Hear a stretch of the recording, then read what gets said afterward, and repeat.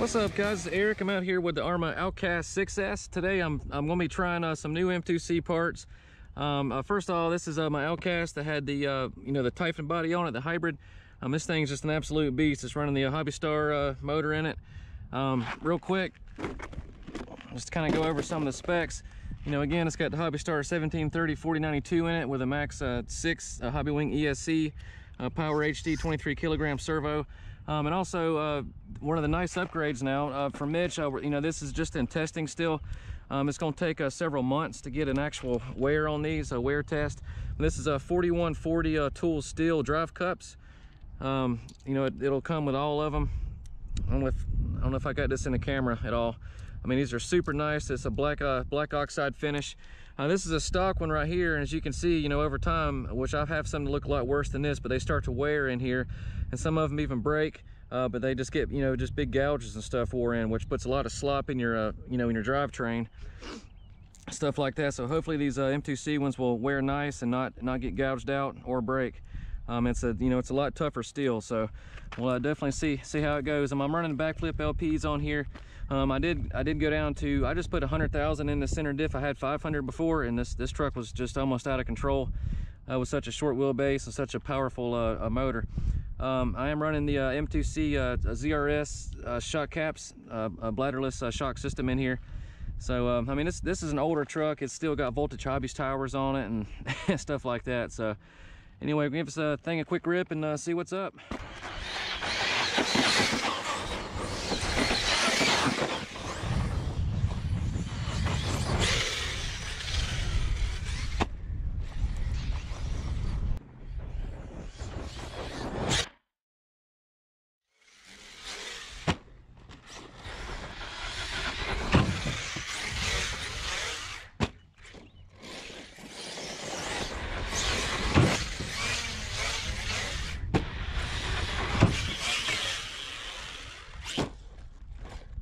That was close.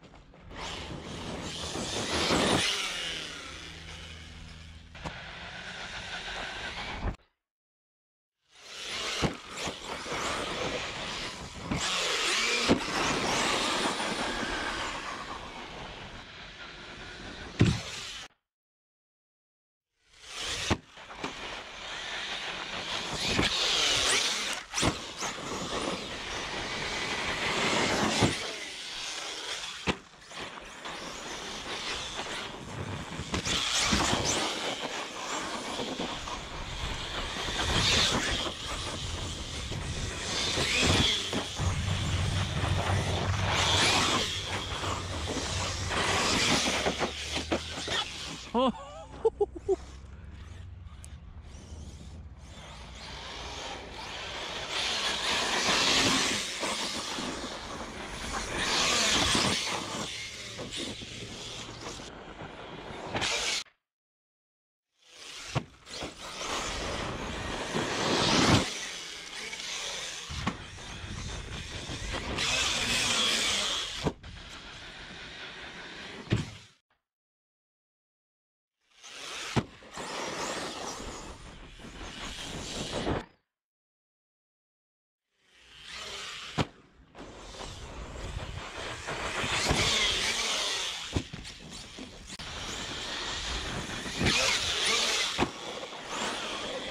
In the studio after the run, I just thought I'd show you a closer look at these drive cups. Again, these are 4140 tool steel. They're hardened, all the way through, a little bit harder than the stock ones. A much harder steel. I mean, these are just really beautiful drive cups. And just a quick recommendation: when you put these grub screws in, I would take it out and clean it really good with either just a standard brake brake cleaner, and or even alcohol, and just really clean that grub screw. Then use red Loctite to lock that sucker in, just to make sure it doesn't come off the pinion shaft. This is an example of the stock ones, a little bit better example of some of the bad ones that I have. you know, over time they will pit out really bad, just like that. I mean, this one's pretty gnarled up. And you know, this one's almost even worse. And they're actually stretched out a little bit, pitted out, and then sometimes they even break, or they'll break right here where the pin goes, which this one you can actually see a busted pin inside here, but sometimes the actual shaft will bust as well. So hopefully these are going to stop that. You know, they'll have a lot longer wear time. You know, this is what some of the big league racers use, like with Mugen and stuff like that. They use these Drivecups. So hopefully those are going to, you know, really hold up. I've put about 5 packs through this truck, on and off camera, and you know, she's a little bit dirty. Haven't had a chance to clean her up yet, really. But these cups are showing next to no wear whatsoever. I mean, they're still, like, the finish is still on them. So I mean, so it looks like these are going to hold up pretty good. So definitely be looking forward to, you know, to that. So. And real quick, I like to use these, just a little tip. You know, if you have issues with your sway bar, you know, especially, you know, bashing hard, the little sway bar cover right here tends to pop off, or just you know, the little a lip right here that the screw goes down into gets wore out. You know, your sway bar gets a lot of play in it, you know, which will cause, you know, some bad handling in your truck. So I like to use these little hot racing sway bar covers right here. I mean, these are just, you know, it's really nice little upgrades. Part number AON311M01. It's just, you know, I mean, they're real cheap, you know, for 2, and just to keep that sway bar on. So, nice little option. But anyway, this Outcast did absolutely killer. Nothing broke on it. I mean, it was definitely taking a beating. That, you know, the Drivecups did very well, and so hopefully we'll better you know, get her out again soon for some more testing.